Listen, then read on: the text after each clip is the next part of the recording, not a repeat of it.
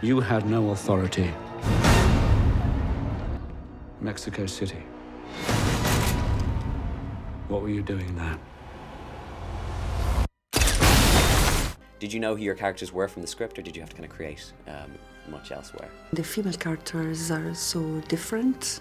Madeleine represents the future, a very modern woman into action. And Lucia, my character, she's a widow, an Italian widow with secrets, and she comes from a world where men have the only power. So she represents a 50-year-old woman, and she really looks 50 in the movie because Sam wanted to show the sadness, the loneliness of this woman. They want to escape from a situation.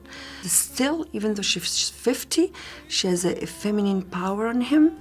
Then she trusts him to save her. Yeah. So she needs Bond, and Madeleine doesn't need Bond. Bond needs her. Yes, he does. And that chemistry that you guys have is amazing. Of course, when I first met him, I was a little shy because it's James Bond. James Bond, he's such a great actor, but yeah. We had a lot of fun, and he has a great sense of humor. Oh no, it was great. How do you see the term Bond girl? Do you like it? She's a Bond girl, beautiful, young, modern, in action, and I'm a Bond woman, Bond lady. Bond lady, I like it.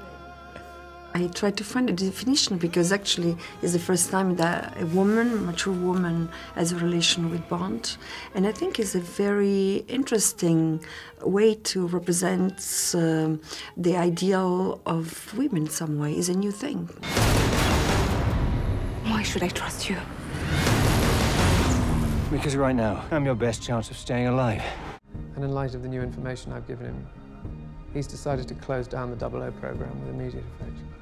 Being part of this project, that's pretty class. Yeah, it's great. It was brilliant. It was brilliant. Yeah. It's epic. The movie is absolutely epic. I saw it recently myself for the first time. I had sort of seen clips of it before, but it's really nice to be able to watch it sort of a little bit like a spectator, because there's lots of bits, of course, that I'm not in, as well as the bits that I am. So, yeah, it's been a very exciting time. You don't know what you're doing. It's not personal. It's the future. And you're not. He's one of these guys. He's played the head of CNS, and which is the Centre for National Security. And with all the digital developments in the world, he's got this idea that there's a way of making people more safe through heavier surveillance. But I would say that he's not lacking in self-confidence. Yes. It must be so much fun to play someone like that. Yeah, it is. It's great fun, and actually, you get to sort of explore parts of your personality and say things that you don't normally get to say. And not have to apologise for them. Not have to apologise. For them, no. I'll take that as a compliment. I wouldn't.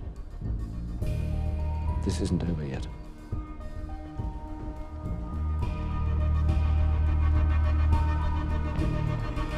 Earlier on in the year as well, I saw you on the Equality Day. I was in Oh yeah, Dublin Castle. what a great day! Yeah, Absolutely amazing. So how was that day for you? extraordinary. For me, like one of the best days of my life. Yeah, I couldn't agree more. It was really beautiful. It was like, as my friend Dio Kane said, it was like Rio.